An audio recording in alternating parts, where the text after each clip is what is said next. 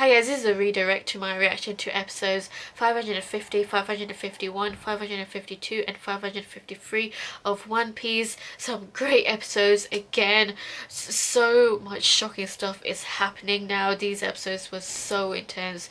The most intense episodes so far for this arc, because it is getting more to the climax of this arc. Wow, okay, so this is a quadruple reaction. So there are two mega links and two media file links in the redirects description. Okay, where do I begin? Okay, so the first episode, so Hody, he has successfully invaded Fishman Island by actually holding King Neptune as a hostage, because he plans to execute King Neptune by chopping his head off within 2 to 3 hours. So time was running out. Meanwhile, Zoro, Usopp and Brook are still, they were still imprisoned. So Brook, I mean, in the previous episodes he was searching for Papag's help and they managed to get out, so that was good. But we didn't actually see those events. We just saw that Luffy and Jinbe, they were going to have another fight, but it turns out that they actually worked together and came up with a plan. So, oh man, that ending when Luffy came out of Megalo and kicked the shit out of Hody. Wow, I mean, I knew someone had to step in. Someone would come in last minute when Hody was about to chop off King Neptune's head. Might I say, these were some really disturbing episodes as well, because not only like was it the whole like execution thing that was like, you know, like, and everyone just like laughing. I mean, like, his crewmates were really anticipating for King Neptune's execution, and it was just really disturbing to see that. Not just that, but the princes, the Fukaboshi and the other two princes, they were trying to rescue their father, but they themselves became hostages. They did actually do well against the Seabees, so they are strong. They are very strong, but just not strong enough. So at the end of episode 550, I should say this more in order, but it's just wherever I can remember. So episode 550, Hody took so many pills, even though his body was still in pain, but he's using the pills to dull the pain that he got, the wound that he got from Zoro. So Zoro slashed him. Zoro gave him a large wound. So Hody is using a lot of pills to get a lot of strength, to get a lot of power, and to also dull the pain. So unfortunately, I mean, for him, he became the evil Santa Claus. He had white hair after he took so many pills, and he became so much stronger, so much stronger, like nothing before. Like before, he was able to break buildings after eating steroid pills, but this time it got worse because his hair turned white, and he grew really big muscles, and he just grew in size. He just became really uncontrollable in that state as well. I mean, he's uncontrollable as a person anyway, because he's so driven by hate that he doesn't see reason. So yeah, Hody is just, he's so like, yeah, he's just so driven by hate. It's ridiculous how evil he can be. Like, oh my days, man, this guy is so evil. And then Vander Decken is also another scumbag. So this guy with his creepiness, like, he was crying that Shirahoshi turned him down, and now he wants to kill Shirahoshi, and now he wants to destroy the island by using this ship called Noah. And Noah is a very big ship that he's planning to use to destroy the island.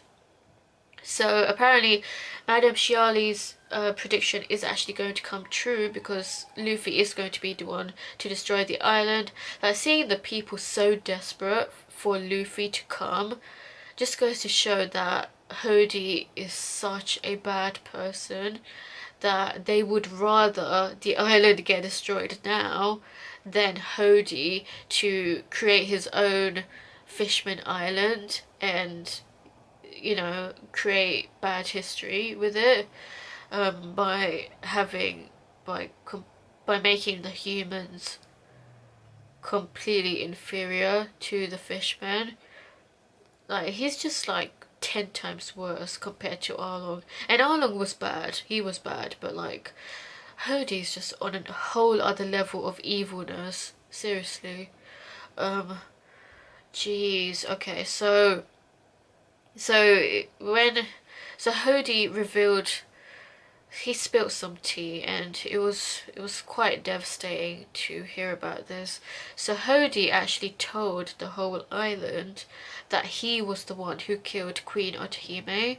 So that shocked everyone.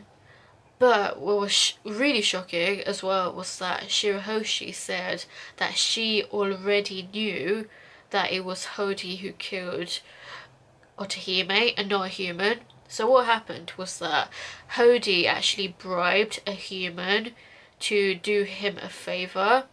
So the human, he actually, so the favor was to actually set fire to the signatures that Queen Otohime was collecting from the fishmen. So that's why the box was set on fire in the flashback. So because Hody was the one that found the human and said like, actually I'm not going to give you the rest of the money, I'm going to shoot you now, fuck you, like, so basically like he's tricked the human into thinking that he's going to give him a lot of money. So the deal was that he thought Hody was going to give him a lot of money, but it turns out that he gave him some money, but Hody really tricked him and shot him, and then made everyone think that Hody actually caught the real villain, the actual culprit. So everyone thought that the culprit was a human, was that human that was asking for money from Hody. So because he was the one with the sniper. So that whole setup tricked everyone, and it actually made everyone hate the humans even more. So Otohime's plan, Otohime's dream, never came to fruition. If people had known it was Hody, then Otohime's plan might have had a chance to come to fruition. So that's why I was like, why didn't you tell anyone that you knew that Hody was the one that killed your mother? But then Shirahoshi was like, I only wanted to keep the promise with my mother that actually Queen Otohime would never want anyone to hate on Hody, hate on anyone who killed her, basically. So that's why she kept the promise. That's why she never told anyone. So she basically found out from Megalo, because Megalo was the actual person that saw Hody kill Otohime. And so she had to bear with that truth from everyone. She had to keep it a secret from everyone, and it must have been extremely hard to do that, to know the actual truth and then everyone believing that it was actually a human when it wasn't. It was Hody who killed Otohime. So to be honest, I don't know how I feel about that, because of what she did, Hody was able to create this plan of, like, technically speaking, I'm not saying I blame her, I'm not saying that at all, I'm just saying that because of what she did, it helped Hody create this whole plan of how to successfully invade Fishman Island by gathering a lot of help, and not anyone suspecting him, whilst he was carrying out those really evil plans. and you know, it actually helped our teammates' plan not come to fruition. So I'm like, okay, you want to keep your mother's promise, I get that, but I can never forgive. If I was Shirahoshi, I won't be able to forgive someone who killed my own parents. That's a really hard position to be in, to like be told that you shouldn't be angry, but like, you know, especially if you were really close to your parents. Like, I don't know, like, what do you guys think about that?